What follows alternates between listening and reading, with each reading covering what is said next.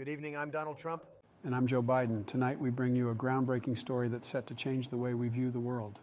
In the coming weeks and months, get ready to hear the phrase unidentified aerial phenomenon in our daily conversations.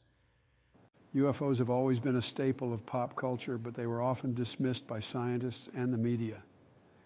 However, things are about to change dramatically. Congress is about to hold unprecedented public hearings on the topic, formerly known as UFOs. Back in 2017, the New York Times reported on a secret Pentagon program investigating high-speed, unidentified aircraft with no visible means of propulsion.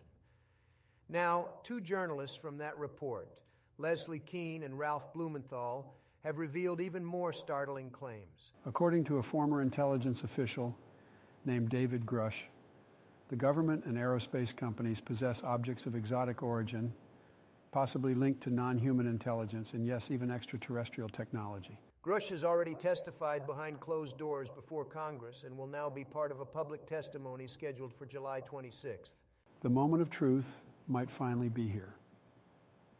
Capitol Hill is taking these claims seriously, and there's a rare bipartisan consensus in Washington to investigate these unidentified aerial phenomena. In fact, Senate Majority Leader Chuck Schumer and Senator Mike Rounds proposed the Unidentified Anomalous Phenomena Disclosure Act of 2023, supported by Senators Marco Rubio and Kristen Gillibrand. The proposal aims to create a commission appointed by President Biden to declassify records and materials related to UAPs held by government offices and private industries. Thank you for joining us for this special report. Stay tuned for further updates on the upcoming public hearings on unidentified aerial phenomenon. I'm Donald Trump. And I'm Joe Biden. Have a great evening. Goodbye.